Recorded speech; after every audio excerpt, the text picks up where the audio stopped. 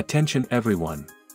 In today's video, we'll reveal the essential treatment for heart failure with reduced ejection fraction.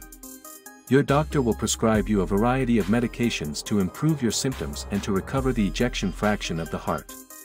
The most commonly prescribed medications are diuretics, beta blockers, ACE inhibitors, aldosterone antagonists, and the neprilysin inhibitors.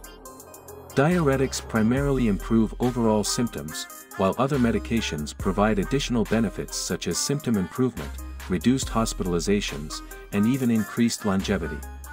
Sometimes, your doctor will recommend cardiac resynchronization therapy, that is, the placement of an implantable cardioverter, defibrillator that can help with heart failure. Was it helpful?